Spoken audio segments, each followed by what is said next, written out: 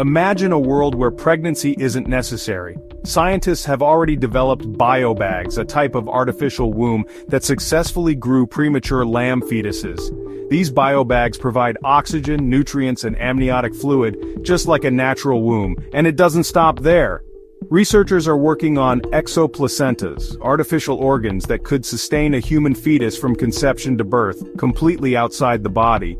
If perfected, this could transform reproductive health, helping preterm babies survive, reducing pregnancy complications, and even offering an alternative to traditional childbirth. This may help us manage various pregnancy-related complications or even find a solution for infertility in the future through high-tech solutions. But would society accept it? Would this be a medical breakthrough or an ethical dilemma? The science behind it is real and it's advancing fast. Watch our full video on Disease Fix to learn more. What do you think? Should this be the future of birth? Let's discuss.